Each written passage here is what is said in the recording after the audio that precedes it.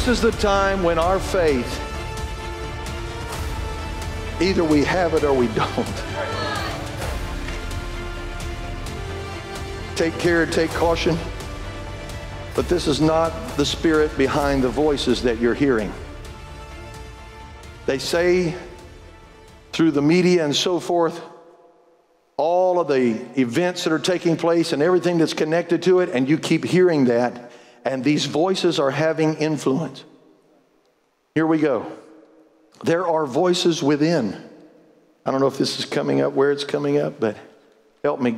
Voices within. Go back to that one. Help me in the back there. There you go. That's good. Voices within. When you read about this, you'll find in Luke chapter 12, verse 17, an example. I won't go to all of this because I don't have time.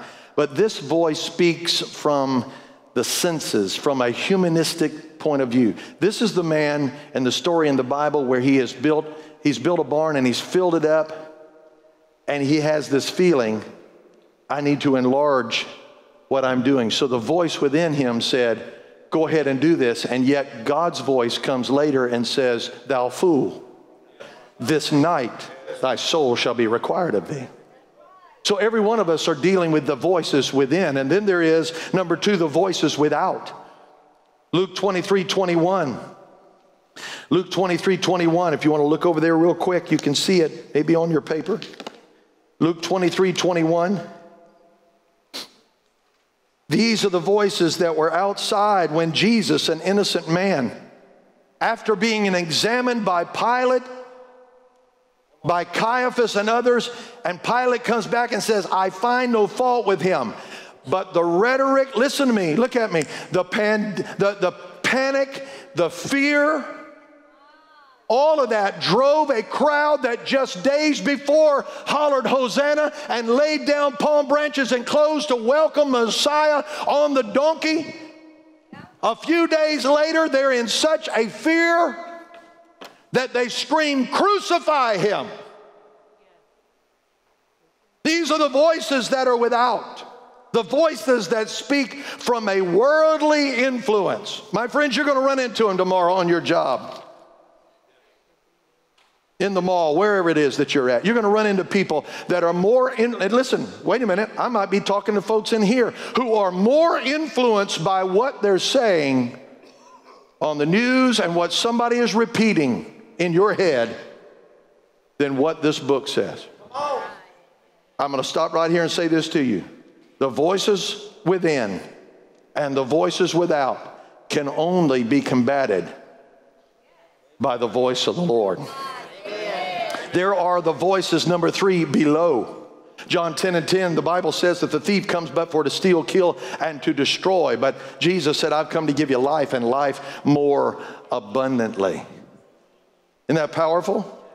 He says in chapter number 4, the voice that comes in the wilderness, the voice that is below, the voice of the enemy. This is the voice of the enemy. Remember the voice of the enemy that had such disdain and such desire and thinking himself to be as God, followed Jesus into the wilderness in Matthew 4 and says, if you are the Son of God, if you are, always questioning whether or not he was the Son of God. And Jesus came back with the word, with the word, with the word. I can assure you, you're dealing with all of these voices right now. The voices that are within, the voices that are without, the voices from below, but the voice that you need to listen to is the voice that is coming from above. John 10, verse 26 and 27, we said it to you already, read it to you. Jesus said, my sheep know my voice. I know them, and they follow me. I want to ask you, do you know the voice of the Lord? If you know the voice, if you don't know the voice of the Lord, you are too far away.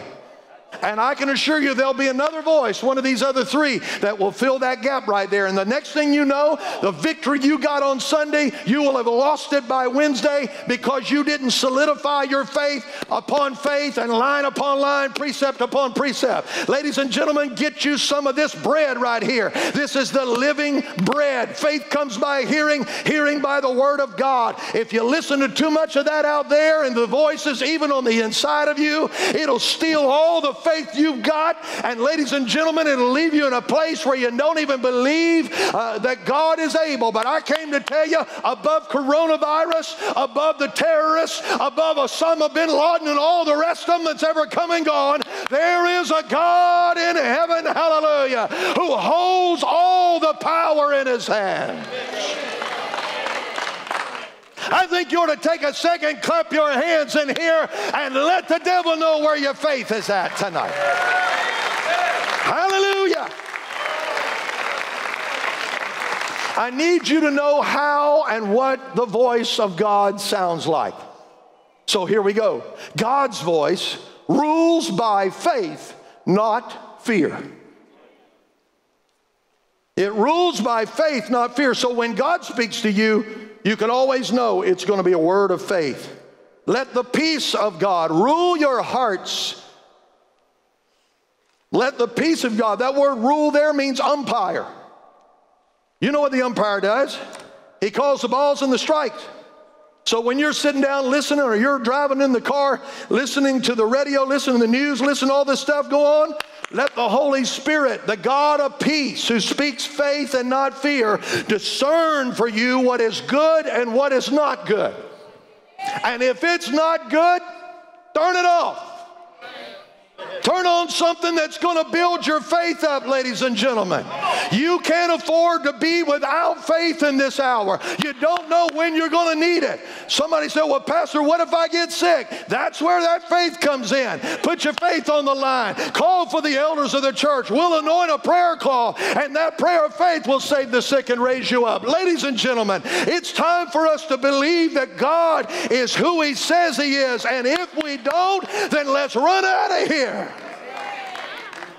He doesn't rule by panic. So that means everything that's going on right now that's inciting panic is not of God. God is a God of peace. If the news media and others wanted to really help us, they would help bring hope and peace and real answers instead of giving us 30 minutes of problems with no answer. But you know what? That's not their job now, is it? Guess whose job it is? We're the keepers of the good news. We're the keepers of peace. Have you got peace tonight? Come on, somebody. In the middle of all that's going on right now, have you got peace in your heart? If you don't get him secure, wrapped all around you, let him rule every part of your life. Come on, somebody. Be sensitive to the Spirit of God. You're driving down the road and suddenly you sense a disturbance in your peace, whether or not you turn to the right or to the left at the stop sign. Listen to the voice of the Lord. Whichever direction is peace, turn that way. Pastor, it's the long way around. It'll bring you peace. You'll take a tour of scenic highway, whatever that it is. Keep the peace of God ruling your heart. Number two, the voice of the Lord rules by faith and not fear. You know this passage of Scripture. You ought to quote it. Everybody else is right now. They just don't believe it. God's not giving you the spirit. How do I know fear is a spirit? Because the Bible says so. God's not giving you the spirit of fear. So fear is a spirit. Well, what then did he give me if I'm a child of God? He gave me. God's not giving you the spirit of fear, but power, love, and a. How many of you know we need a sound mind going on right now? Is this helping anybody right here? Anybody's faith getting up on this? Number three, God's voice rules by being patient, not pushy. Isaiah 52:12 says, don't be doing anything in haste. You get the phone call from somebody and they say, listen. So one of the employees told me the other day, said, Pastor, what do I do? They called up and said, they got to have an answer in 24 hours. I said, hang the phone up. Don't let nobody push you into a decision. If you don't run, you need to hurry down here and sign this document. The devil is a lie. That's completely, the devil's always pushing you into a decision. If you don't have time to pray about it, then it must be from the devil. Leave it alone. Well, Pastor, it's a great thing. I mean, we can buy gold nuggets. All you're going to do is get spray painted rocks. You better wait on the Lord. If it's truly from God and it's truly for you, it'll be there after you pray and ask the Lord. He operates by patience, not pushy. God's voice rules by good things, not bad. Philippians 4:8. He says, listen, with all this bad news that's going on, if there's any good, if there's anything virtuous, if there's anything lovely, if there's anything, and he goes into all this litany of telling us how and what to think. If you don't arrest your mind, I've already taught this mind series. I might need to teach it again. If you don't arrest your mind, believe me, whatever you let access through your eyes and your ear gate will get inside of your head and tell you everything that's bad, ugly, all of that. How can I know that God wants us to think good things? Because that's how he thinks. He's a good God who desires good things for his people. He's a loving God. He doesn't lie. Come on, all of those things, he says, think on these things. Number 5, God's voice rules by the word of God and not the opinions of men. The Bible says there in 2 Timothy 3 that the word of God is good for reproof and rebuke and exhortation. He said this thing's not written by men, but men were inspired of the Holy Ghost to write down what it's going to take for you to have faith. And if you'll read this, faith is coming. Tonight while you're sitting here, faith is coming at you. Take hold of it. Get it inside of your spirit. You might not think you need it right now, but when you wake up tomorrow morning, listen, I didn't even check the news until late this afternoon. And then I see when I pulled up some of the places that I go to find the news, here it is, the World Health Organization has called it a pandemic. So now everything's changing. By this time tomorrow morning, or by tomorrow morning when you wake up, everything could be changing all over again. The numbers have changed, all that. You cannot let that put you in a state of fear. Bible says this. Let me give you this real quick. The Bible says, I will praise him in the day, and I will praise him at night. The words praise there are two different things. I think it's Psalm 113. Two different things right there. Praise him during the day. The day and the night is not necessarily talking about the light outside or the darkness outside. It's talking about the darkness that's going on around the world. So what do and the word praise there is actually pray. So I praise him when I can see things, and I pray when I can't see things. Woo! That was just free. So if I know what God's voice sounds like, what is the devil's voice speaking? Here it is. Number 1, he always challenges God's word, just like he did in the beginning. Hath God said that you can't eat of every tree? No, devil, that's actually not what he said at all. He said I couldn't eat of this tree, but I could eat of all these other trees. He started out with a lie. He challenges God's word. But if you don't know God's word, if you're in biblical ignorance, then he can tell you whatever and you'll believe it. That's the reason why you got to get the word in. Well, Pastor, I can't digest all of this. Get you one verse and keep repeating it over and over and over all day long until it gets so embedded in your spirit. Trust me, this word is not just some letters on a page. This is the living word. So somebody told me the other day, said my favorite verse is Jesus wept. Well, you know what? Once you got that one down, move on to another one. But if you got to say every day, Jesus wept. Well, what did he weep over? He wept over my soul. He wept over this world. He wept over Jerusalem. Come on, somebody. And just expound and meditate upon that. I can assure you the devil will get tired of hearing that same verse over and over and over again, because he'll know you're starting to believe what you're saying. Number 2, Satan's voice speaks to pull you away from faith in the cross. I cannot drill this into you enough tonight, ladies and gentlemen. I call this the coronavirus versus the cross, because that's where the coronavirus died more than 2,000 years ago. You didn't hear what I said. I said, long before it ever arrived on the backside of a Clorox wipe bottle or a Lysol wipe bottle, the power of Jesus Christ at the cross defeated death, hell, and every disease that has ever been known, unknown, or will be known to man. He's already defeated it. You got to realize that if the devil can pull you away from the cross and keeping your faith at the cross, you're defenseless against him. So he'll talk you away from it. A religious spirit will say to you, you don't have to go to church today. This is where we are. You know why some churches and pastors are panicking? Because they have whittled it down to one service a week. And now they can't financially sustain themselves. What are we going to do? Well, let's get some chicken dinners together. Problem, we can't afford the chicken.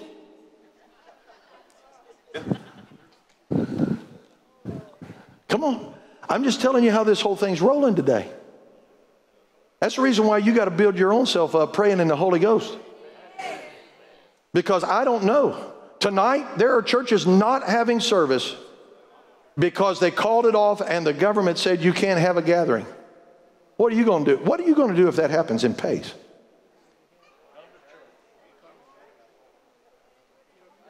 You're not hearing what I'm saying. The state governor of Washington said you are banned from gathering. Banned. Banned. What you going to do? Have you got enough faith to sustain you? Come on, somebody. Some of y'all living paycheck to paycheck, and you're living spiritual paycheck to paycheck. You only get your fill whenever you hit one of these services, and if you miss one, you're in a deficit, non-sufficient funds. You better be able to sing your own song, make your own melody in your heart. Come on, somebody. Please. That's the reason why I go to Guatemala. That's the reason why I go to the mission field. Because it constantly reminds me that if I have to get out and walk to church, that went over like a lead balloon, didn't it?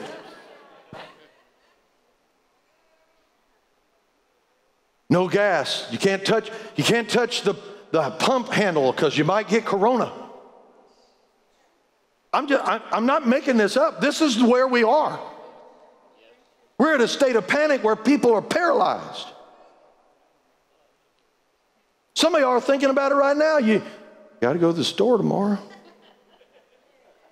And if you don't get faith in your spirit and sing a song unto the Lord while you're pushing that buggy, by the time you get to the romaine lettuce, you're going to think about every pesticide and every disease that's ever been sprayed on that piece of lettuce. And you'll say, I can't afford the organic, but Are you hearing what I'm saying? Satan, his voice comes to pull you away from the cross. Number 3, he comes when you are physically and spiritually weak. That's when he wants to talk to you. When you're worn out, tired. Oh, believe me, I've been the victim of it. Worn out and tired. And I had a pastor friend call me the other day and said, Pastor, I need you to pray for me. I'm tired. I'm worn out. Feel like giving up, throwing my hands up. I've had 2 churches call just within the past 24 hours saying, Pastor, can you help us? Can you plant a satellite church where we are?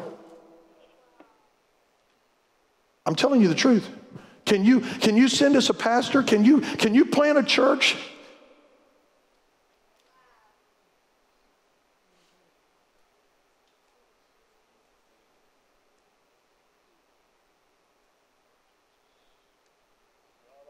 One pastor told me late this afternoon, he said, Pastor, we've been worn out. We've been in the throes now for 2 years of recovery in the hurricane in Panama City, and I've resigned my position, and my wife and I are we're just going away with our kids just to get our sanity. You just pray for us.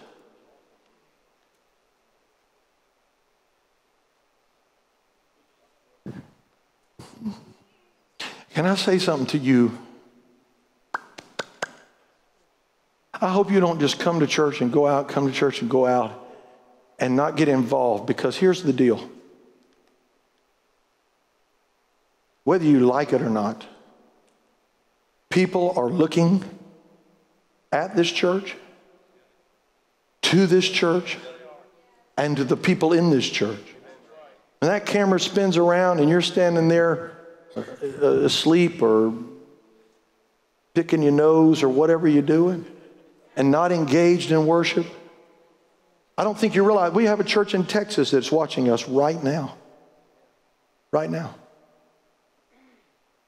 Their whole congregation is there watching this service right now. They depend on this Wednesday night service for spiritual food. It's not the only table they're eating off of, but it is the lifeline. I cannot stress to you how important you are to the kingdom, because in the days that are ahead, I have told you this for several years, that Pace Assembly is uniquely positioned to be able to minister to people. In recent weeks,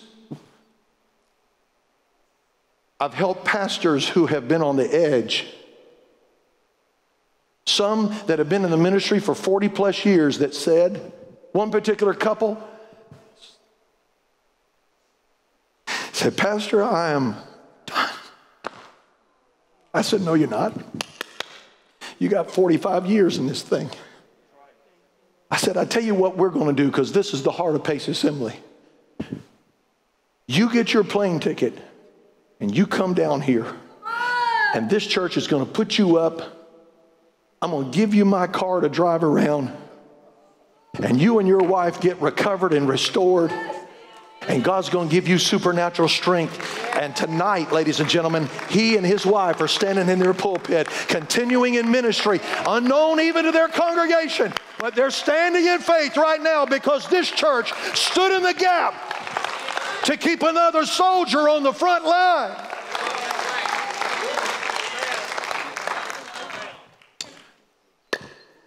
I'm hurrying, I'm done. Number 4, Satan's voice appeals to the flesh. Always talking to your flesh. He said, if he did it to Jesus, he's going to do it to you.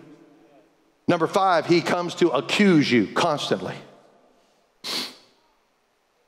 Some of you are going to have a little sniffle, and the first words you're going to hear in your head is, you got it. Come on, somebody. Yeah, you got it. Yeah. How you feeling? Oh, I'm a little weak. Yep, you got it. No diagnosis, no doctor, no test, no nothing. You have to have faith embedded in your spirit that at that moment it explodes with the word of God and with praise out of your mouth.